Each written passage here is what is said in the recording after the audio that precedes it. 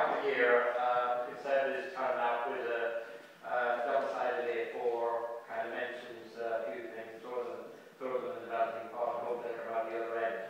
I think it would be appropriate at some point in time, but it never happens, that the opposition members turn up with a properly prepared alternative budget, but it never happens. And if I could just preface my remarks by saying, if we met opposition members on the street any day of the week, I'm sure you'd all be very sensible and charming people. But coming in here, it seems to me that you suffer from two things really. One, insomnia, or in total denial about what's happening around the place. And looking at your list of objectives and proposals, well, first of all, I think I'd like to mention that Councillor Drury talked about Greenwich time and the fact that opposition members weren't getting publicity, etc., etc. But I kind of picked up the Mercury last week, and I look out my window some mornings and think that I see Councillor Drury in a Superman outfit flying across my window, ready to charge into another dynamic agenda that he feels is appropriate. And on this occasion, he's talking about health service, which I want to deal with in a moment.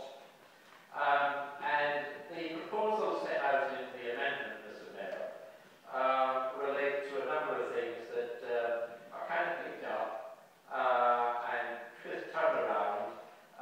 We've been discussing for months, and they all of a sudden become Conservative policies.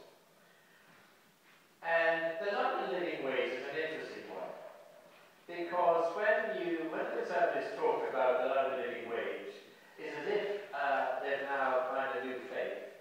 They've got to champion the cause of poor people. But interestingly, in the last year, the number of zero-hour contracts in the country has increased to 1.8 million. That's the kind of philosophy that's going on. The other important point that's raised is in relation to, I think that the throwaway comment by Councillor Drury was with regard to an increase in health funding. Well, of course, that isn't the case, because the Conservatives have constantly reduced the budget on the NHS year after year after year. And if you look at the reality is that they've been cosmetic in their approach to the care fund, and have actually taken lots of money out of the clinical commissioners, but threw some money back. But overall, the amount of money that the health economy has lost in the borough has reduced significantly. And I'm very happy to write to him in due course with regards to that. And the final point I want to make, Mr. Mayor, with regard to the 2.2, talking about the ward-based structures. Because all of a sudden, you become the tenant friends.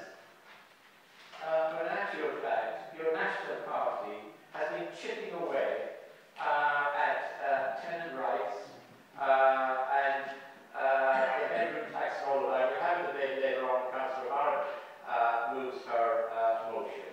Because if you are honest about your intentions, then hopefully at some point before the close of the council meeting, you will actually own up to the fact that the policies that that you support centrally are totally against the interest of the community you elect to support.